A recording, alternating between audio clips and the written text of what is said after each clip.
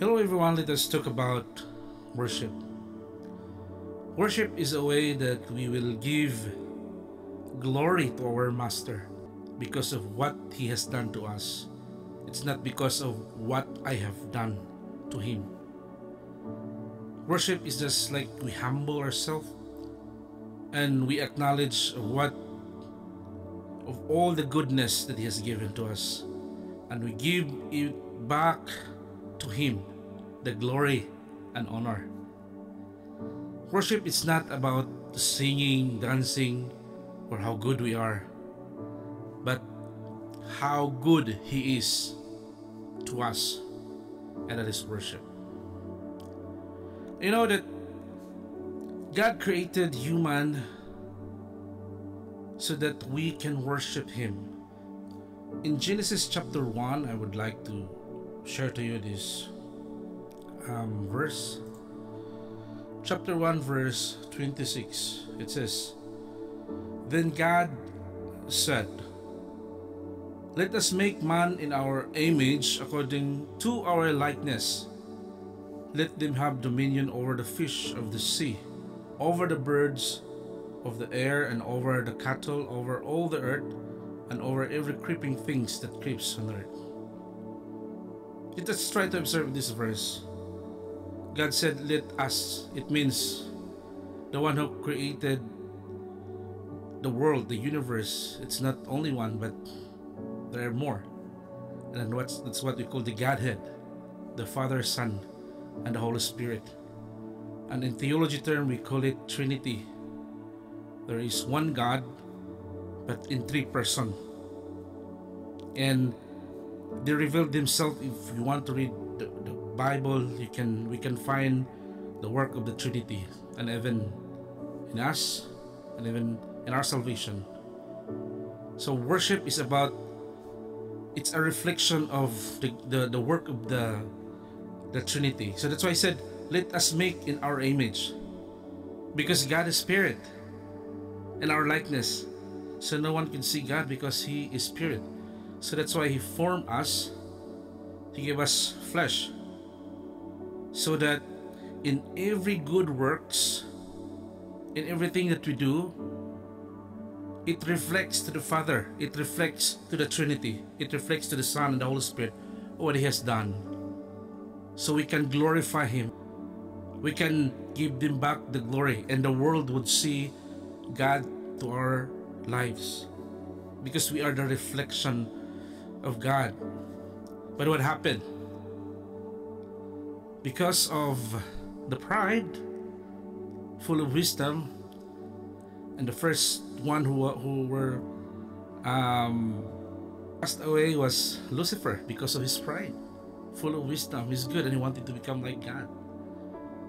And God cast him away into the ground. And now when God created man, and again the serpent deceived the woman, and two of them were also deceived, that if they eat the tree of knowledge of good and evil, they will become like God, and they will have wisdom, and they will know what is right and wrong, and they have pride, and they have ego. At that time, God forbidden to eat of that tree, because God said in Genesis chapter 2, they will surely die. Yes, they ate it. They died not physically but spiritually. The glory of God was cut off.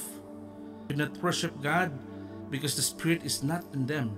They could not bring back honor and glory. But still God is so gracious, and He is still the one who gave us some solution. First, He gave the first atonement to man, like when He gave the skin of an animals, and God teach them how to worship God through atonement. But still, the fruit of Adam and Eve were so evil, and even the first fruit of them, Abel and Cain. Abel was murdered by Cain. It's because of his jealousy. So you see, that's the fruit of sin, because there's no glory of God. It's totally separated from Him. So it's impossible for a man to worship God if you don't have the Spirit. So again, because our God is so gracious, He gave again another solution. He gave the law of Moses. There are 611 laws of Moses. And two of the law is direct come from God. He said, you shall love the Lord your God with all your heart, with all your mind, with all your soul. Second is love your neighbor as love yourself. But still no one did. They failed. Man failed by their own. Yes, before they can worship God, some become righteous and the Holy Spirit come upon them, and even David in Psalms 51, he said, Lord, do not depart your Holy Spirit apart from me, because the Holy Spirit will give us joy, and the Holy Spirit will help us to worship our God. But still, our God is so gracious. He gave His one and only Son, and that is our Lord Jesus Christ. He came to this world to save us. And His purpose that He came here so that He can glorify the Father. He was pure man when He's doing His ministry. He's doing His ministry for 3.5 years. And He's pure human. He can feel what we can feel. When we're hungry, He's also hungry. It's the same like us. We have fear. But the Lord is so perfect because He abides always to His Father, and the Holy Spirit is in Him. And for that reason, anyone want to see the Father, because Father is Spirit, if you see Jesus Christ, you can see the Father. If you want to see God, you need to see Jesus Christ. And we can see the Father, we can see God, we can see the Trinity. That's why He fulfilled the law. And He paid His blood for our sin, so that whoever believe and accept our Lord Jesus Christ will have new spirit, will have new life. And if we believe in Him, it seems like we fulfill the law. So when the Father sees us, when we worship God, it's no longer you, but it's Jesus Christ who is in us because we believe in Him. So when we believe our Lord Jesus Christ, He gives us a new spirit. That is the third person, the Holy Spirit, who is living in us. Because before, we could not worship God because of our sin, and the human is full of pride. There's a pride of life. That's why in Isaiah 59, 1-2, Isaiah said, the hands of the Lord is not too short to save us, or His ears that too dull that He could not hear us, but because of our iniquities that separates us from God, so that's why He could not hear us. Because all what we did, the human nature is evil in the sight of God. There's nothing that we can do. That's why our Lord Jesus Christ came. By the love of the Father and the grace of our Lord Jesus Christ, when we believe in Him, He gave us a new life. And He gave us a new spirit who is helping us to worship our God. So in John chapter 4, verse 23 and 24, it says, but the hour is coming, and now is when the true worshippers will worship the Father in spirit and in truth. For the Father is seeking such to worship Him. Imagine, the God, the Father, is seeking for a worshipper, a true worshipper. God is spirit, and those who worship Him must worship in spirit and in truth. If we don't have Christ, it's impossible for us to worship because we don't have spirit. We don't have the glory of God. That's why in Romans chapter 3, Romans 3:23, it says, for all have sinned and fall short of the glory of God. And we could not glorify Him because we are disconnected to Him. There's no glory from God who come to us. And all we did is evil, pride of life. lying to each other, jealous, adultery, and all the sins that we did. But praise God, because of our Lord Jesus Christ, who saved us by grace through our faith. In Ephesians chapter 2 verse 8, 9 and 10, it says, "For by grace you have been saved." It's not by our work, because we cannot do. We are full short of the glory of God. For by grace you have been saved through faith, and that's not yourselves. It is the gift of God, not of works, lest anyone should boast. In 10 it says, "For we are His workmanship, created in Christ." What does this mean, His workmanship? We are the masterpiece of Christ. He died for us. We are so precious because He loves us. With His grace, created us in Christ Jesus for good works. It not says to do good work, but for good works, which God prepared beforehand that we should walk in them. Because by Adam, Satan took away the glory. That's why man could not glorify God. But now, because of our Lord Jesus Christ, He created in Christ Jesus for good works, so that when we believe our Lord Jesus Christ as our personal Savior, then there's a new life will come to us. There's Spirit to come to us, and we can do good works. And that works, it's not about us, but it's about of our Lord Jesus Christ.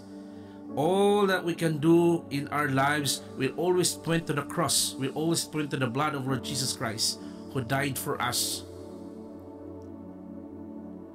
Because away from God, it's impossible for us to worship God. That's why we need Him. We need to believe our Lord Jesus Christ, so that we can have the Holy Spirit, the Holy Spirit, the third person in the Trinity, the Helper, who help us. Let's go back to John 4:24. So God is spirit, and those who worship Him must worship in spirit and in truth. What does it mean? So when we worship to God, we need the Spirit. Then the Holy Spirit is already in us. So what we should do is we should humble ourselves. We need to take away all the pride of our lives, in our life, the pride of life. We need to acknowledge the work of our Lord Jesus Christ on the cross, that He paid His blood for our sin. And because of what He did, we have new life. He's the Son of God. He was resurrected together with Him, and the power of death, it's not upon them now, but we have a new life, the Holy Spirit who is living in us. So that's why we need the Holy Spirit, because the Holy Spirit will help us to glorify our Lord Jesus Christ. That's the work of the Holy Spirit. So we need to surrender to the Holy Spirit. We need to give our lives to the Holy Spirit. Everything that we have, our pride, everything in us, you should acknowledge, everything that I have, it's because of our God, because of the Trinity, because of the Holy Spirit. So we entrust to Him, and the Holy Spirit will help us, and Jesus Christ will become the center, will become our Lord in our lives. And then when Jesus Christ will be the center in our lives, and then we can worship our God, the truth, Spirit and in truth. We need the Spirit, we need the Holy Spirit, and we need God to glorify the Father. So when we have our Lord Jesus Christ, when we have the Holy Spirit, we can worship to the Father. So worship, it's not about singing, it's not about dancing, it's not about playing instrument, how good you are, but because of what Jesus Christ did on the cross. He gave us new life, and the Holy Spirit is in us. And worship is our life. It's our daily. It's our worship to God. He's our partner, that we should walk in them. We should walk in the Spirit. That the Holy Spirit will lead us, so that we can worship always to the Father. So when we do this, our life becomes meaningful. You have joy. You have peace. You have faithfulness in life. We'll become committed to Him. I tell you, we cannot change our own lives, our life, and even the life of others. But it's only by trusting and giving, surrendering to the Holy Spirit, to our God, and the Trinity will help us to mold us. So I hope everyone bless, and I hope that God will, let's continue to worship Him. And wherever you are, if you see this video, I hope that you will glorify our God. Father God in heaven, thank you so much, Lord, for your love and mercy that you've given to us, and even the grace of our Lord Jesus Christ. Thank you, Lord Jesus, for paying our sin through your blood on the cross. Thank you, Lord, for giving us the new life, giving us the Holy Spirit, the new Spirit in us. Oh, Holy Spirit, teach us, oh God, to know you more, and help us, oh God, that we will always humble ourselves before you. Teach us, oh God, that Jesus Christ will always be glorified in our lives, so that we can worship our God. Thank you so much, Lord, for what you have done. And I pray for people who are listening this video. Bless them, oh God. Give them strength. And even those people who doesn't have yet a relationship with you, I declare in the name of Lord Jesus Christ that if you believe, they will believe you, Lord Jesus Christ, will give them the life, the eternal life that you promised to us. So we entrust to you in the name of Lord Jesus Christ. Amen and amen. God bless everyone.